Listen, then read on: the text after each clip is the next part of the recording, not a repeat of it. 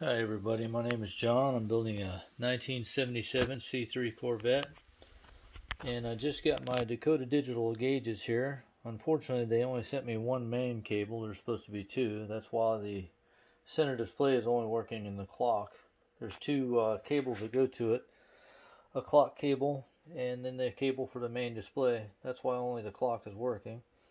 But I haven't seen anything on YouTube or anywhere else on the Corvette gauges, so I want to make a video and upload it to show about what it looks like. It looks a lot better than this video shows, a lot clearer. It's probably the interaction of the camera. Anyway, it's in demo mode right now to show the different colors and different positions of the message boards. It also shows all the idiot lights available.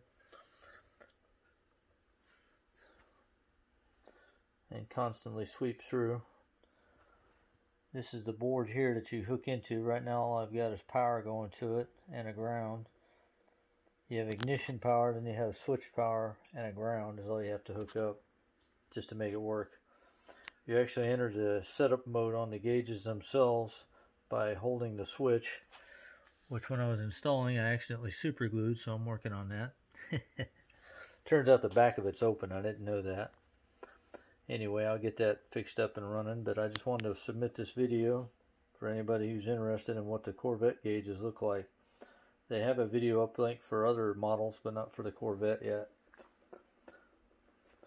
If I hadn't already installed my connector, this is the custom auto sound radio. I would have lit it up too.